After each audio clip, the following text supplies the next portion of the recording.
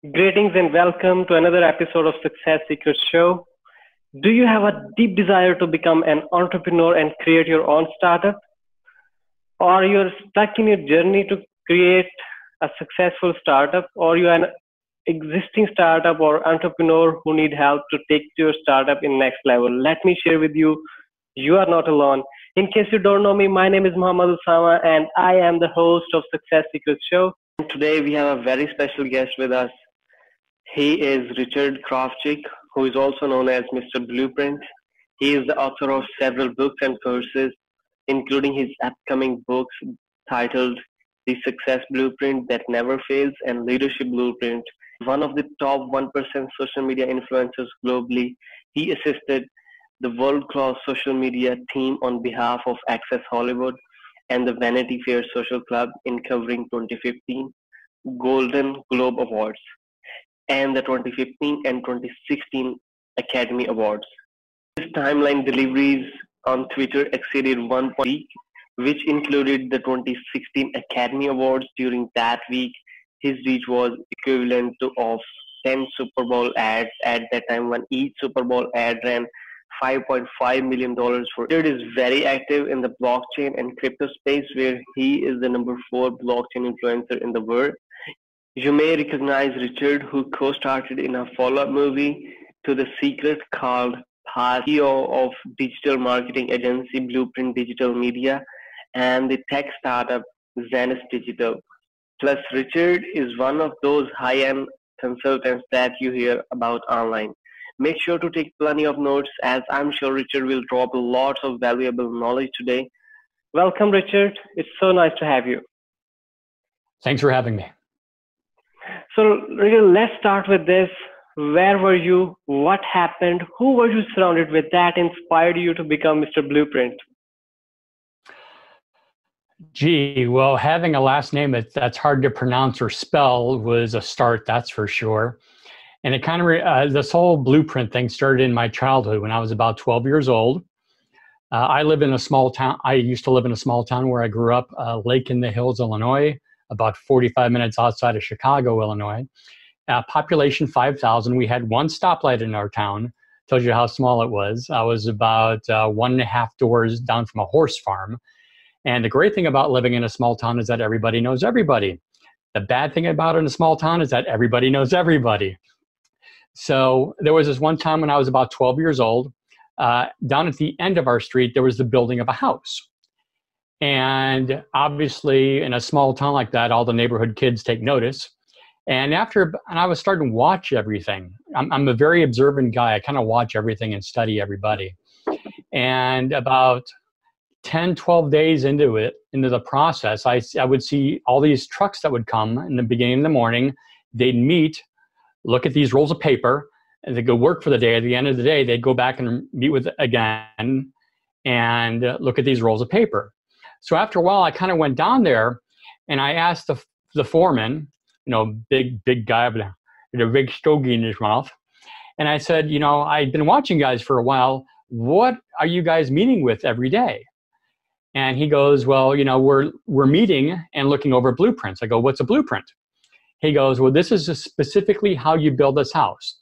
If we're off a fraction of an inch, the doors may not close, your air conditioning may not work, and if the foundation isn't set right, the whole house can come tumbling down. That's how important a blueprint is.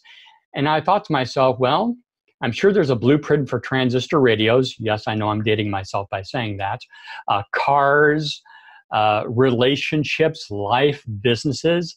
And that was the beginning of the whole Mr. Blueprint thing, is basically from my childhood, watching a house being built and seeing the cooperation of others and seeing how specific blueprints can actually build many, many different things in life.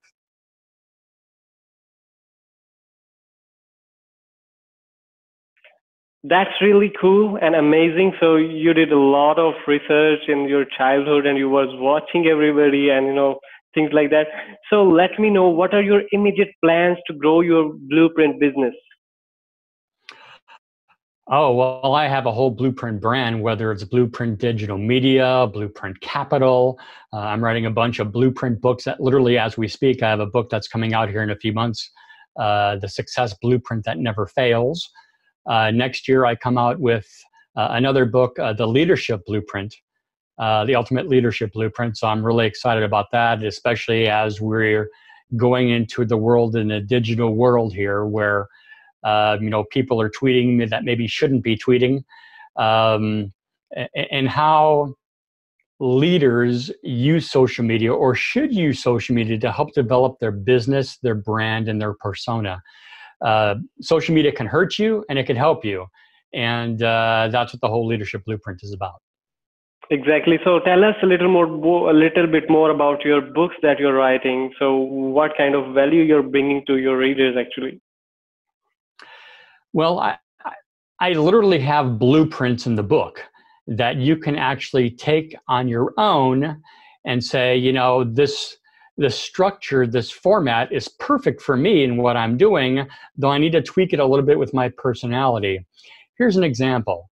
A lot of people have a problem of getting in their own way. And they have this mental prison about themselves, and they're stuck in this mental prison, and it's a self-created mental prison. There were times that we never thought we'd break the 4-minute mile, and we did.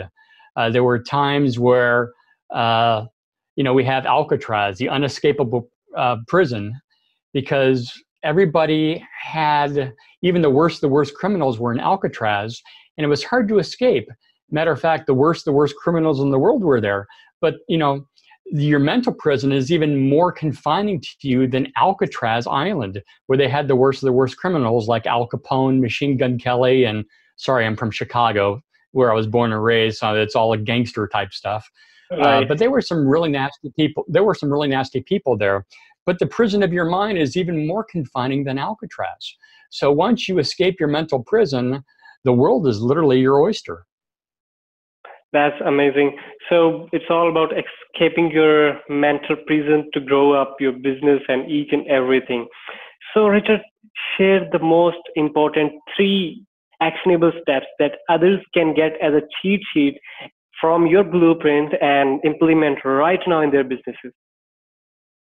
3 steps. Oh, geez.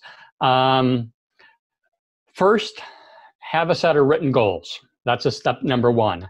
And review those goals first thing in the morning and before you go to bed at night. You have to do that to make sure you're on track to what you really want to do, because if you don't know where you're going, you're never going to get there. There were plenty of people in the day when Oprah Winfrey had her own show on network TV here in the States and America. And there were all these authors that said, I want to be on Oprah Winfrey, and I'm going to think I'm a success in doing that. Even if they sold 50,000 books and if they weren't on Oprah, they felt like they were a failure, even though, if you can sell 5,000 copies of a book in a lifetime, you're a success. They would sell 50 and still think that they're a failure because they weren't on Oprah. So have goals and make sure you actually have actionable steps behind those goals so you know exactly how to get to where you want to go. That's step number 1. Step number 2, find mentors, okay? Find out at least 5 people that have already done what you're trying to do, break it down, find some commonalities, and your learning curve will just go right up.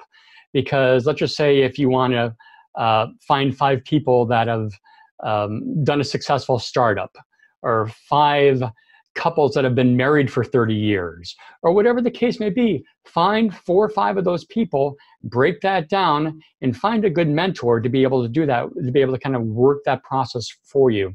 And step number 3 is being able to, it's a military type saying out here, is adapt, improvise, and overcome. And what I mean by that, you're always going to have some landmines. You're always going to have some potholes in the road to success. And you have to be able to adapt to what that landscape is, improvise.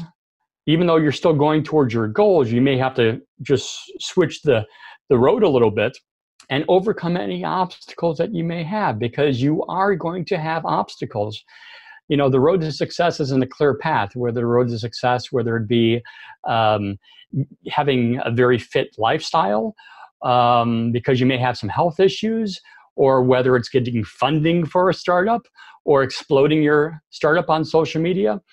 there is going to be some pitfalls, and you have to be able to adapt, improvise, and overcome. So those 3 steps again is have written goals with steps to be able to achieve them. Number 2, find mentors to be able to increase your learning curve and make everything go a lot faster. And number 3, adapt, improvise, and overcome. That's amazing. So these 3 steps can actually help anybody to get successful in life. So go ahead and follow the viewers. Viewers, if you have any questions, please comment down below and we will acknowledge soon. Richard, what is the single most failure that you recall from your professional life, and what was lesson learned, and how did you recover from it? Well, I've had plenty of failures. I think there was, I'm paraphrasing here, Yoda says, a master has failed more times than a student has tried. And I'm paraphrasing that. I don't want to misquote Yoda for all the Star Wars fans out there. I think my biggest failure that I had was entitlement, because I achieved a certain amount of success younger in life, and I felt like I was able to kind of just ride that out. And there's a saying we have in America is what have you done for me lately? So no matter what you've done in the past, whether it's 10 years ago, 10 months ago, or 10 minutes ago, people are judging you, which is a shame that people judge you, but people judge you exactly what you're doing right now, right this second. So imagine for a moment having a documentary built about your life, filmed on your life. And there's one of these GoPros, or there's a camera on your shoulder watching you every second of your life. And this video is going to be passed on from generation to generation. Do you want your relatives way out in the future to know that you're really working, or you're playing Candy Crush on your phone? Okay.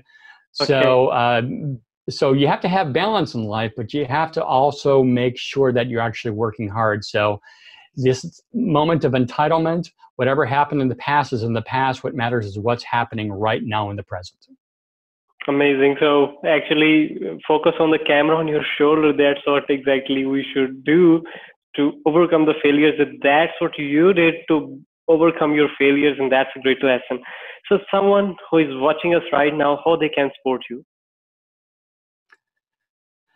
Let's see here. Feel free to reach out to me on social media at TheMrBlueprint. I'm all over social media with that handle. If you go to TheMrBlueprint.com, I actually answer all correspondence that come to me personally.